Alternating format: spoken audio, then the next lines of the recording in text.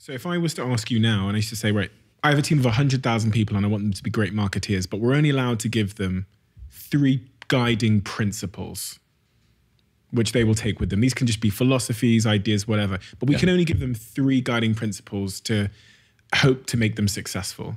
What would those top 3 guiding principles be?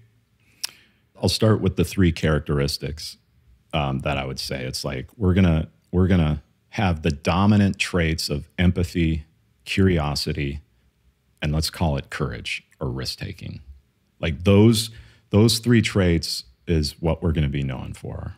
And for empathy, to me, within the marketing process is the principle that I talk about in the book is, see what others see, find what others don't. The best marketing teams and the best communication teams are able to peel back the layers, get under the surface of a human being, a city, or a community, and find the deeper insight or truth that resides there, and then they reveal it through storytelling. It's back to the Michael Jordan example. How many more ads could you do about him dunking a basketball? So empathy is like, go deeper. Whether you're designing a product, it's like, you're revealing the true problem that needs to be solved. You're not just observing some behavior and making, a hypothesis off that. You're actually spending the time to go deeper and deeper into that. And that's that idea of see what others see, find what others don't. Curiosity is that idea of getting outside yourself, because it's one thing to have the insight, right? And the problem that you're going to solve, and you're clear on that. But now you need to reveal it to the world.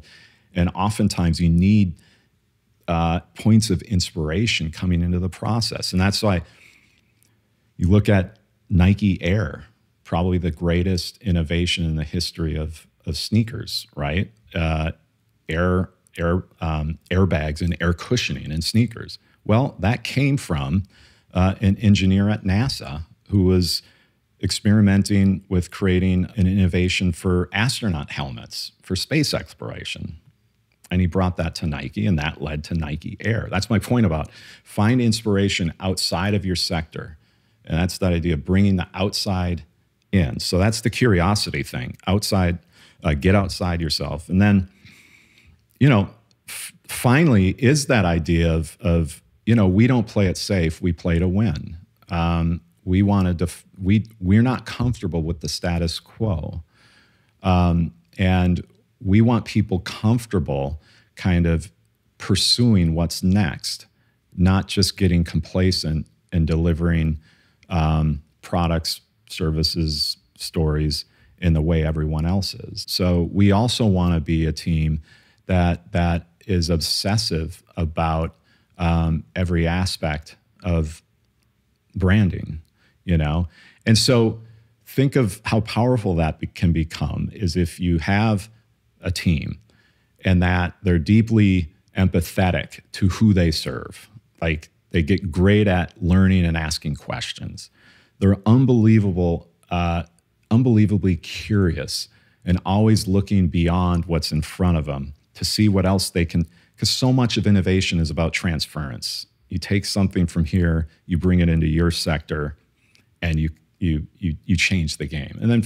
And then the risk-taking thing is not feeling like you have a team that has to ask for permission to use their imagination. I think that's really important, because if you develop a culture where people have to ask to think, people have to get approval,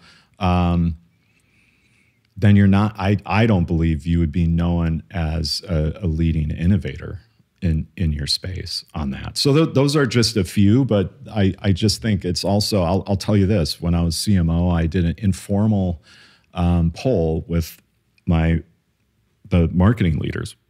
And I'm biased, of course, but I felt and I believe this is the best marketing team in the world. I said, what are the top 2 characteristics you look for in any marketer that you're interviewing for a particular job within the Nike marketing team?